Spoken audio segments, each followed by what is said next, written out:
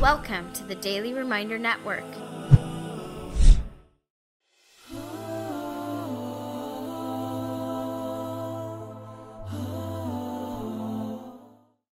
He taught us, Muhammad ibn Abdullah sallallahu alayhi wasallam, that this wealth, my dear brothers and sisters, is not ours. It belongs to Allah subhanahu wa ta'ala. Allah said He bought it from us in exchange for Jannah. In exchange for Jannah. And that is why we will be answerable regarding the time that we've spent and the wealth that we've spent when we meet Allah subhanahu wa ta'ala on the day of Qiyamah.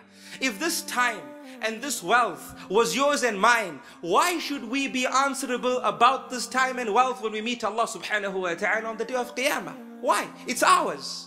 But no, my dear brothers and sisters, it belongs to Allah. And Allah, in His divine wisdom and mercy, He lent it to us in different proportions. Thus, He gave some people and lent them more time, so they lived longer. And others, He gave them less time, so they didn't live as long. And with others, He lent them more wealth, so they were richer. And others, He didn't lend them that much wealth, so they were slightly poorer.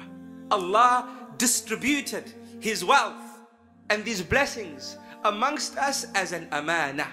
Now, I ask you, my dear brothers and sisters, whenever in this world we spend and we do not see an immediate return before the grave, we consider it what? A sacrifice, right? That's what we do. If somebody does charitable work, we say, thank you very much for your sacrifice. That's what we say, right? He gave his time, he wasn't paid for his time. That's a sacrifice. He gave his wealth and he didn't get anything in return before the grave. That is a sacrifice. But by Allah, I ask you, can you sacrifice something you don't own? Can you? If I gave you 10,000 ringgits and I said, so and so, I will call you next week and tell you where to transfer this money to.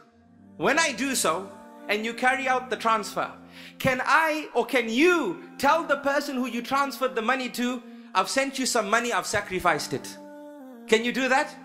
You can't. It wasn't your money. You did no sacrifice whatsoever.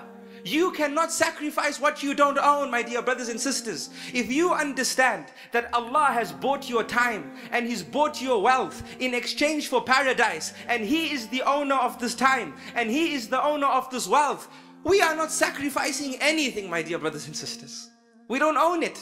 But Allah is most merciful. He is perfect from ever and is perfect forever. He doesn't need you to spend in His path for Him to be greater. And if you don't, it won't remove from His majesty subhanahu wa ta'ala. When you do spend the way He has instructed you to do, and from your time and your wealth, what happens? Allah rewards you. And what do you call this situation?